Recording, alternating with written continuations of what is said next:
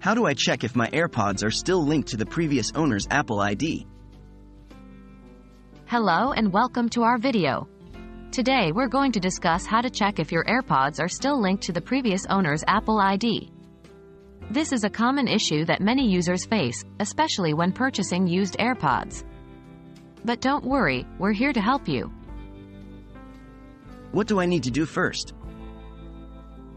The first thing you need to do is to try to connect the AirPods with your own device. This will give you an initial hint whether the AirPods are still linked to the previous owner's Apple ID or not. 1. Open the lid of your AirPods case. 2. Hold your AirPods inside the case, next to your device. 3. A setup animation should appear on your device. If the setup animation appears, it means that the AirPods are not currently linked to any device, and you can proceed with the setup. If not, this indicates that they might be linked to the previous owner's Apple ID. What if my AirPods don't show the setup animation? If you don't see the setup animation, it's possible your AirPods are still connected to the previous owner's Apple ID. Here's how you can further investigate. 1. Connect the AirPods to your device manually by going to the Bluetooth settings and adding them. 2. If you receive a message that says, "Could not connect," this accessory is not supported by this device. It's a clear indicator that the AirPods are linked to a different Apple ID. In this case, you need to ask the previous owner to unpair the AirPods from their Apple ID.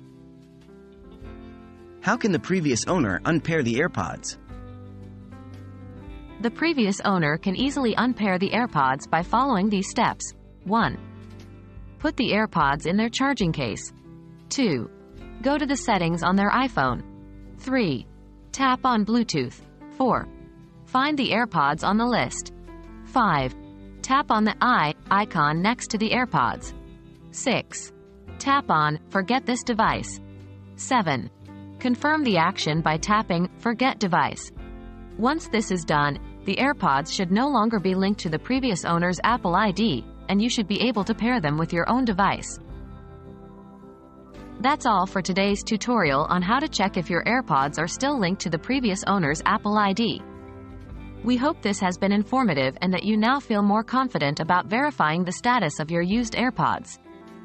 Thank you for watching, and if you found this video helpful, don't forget to like and subscribe for more tips.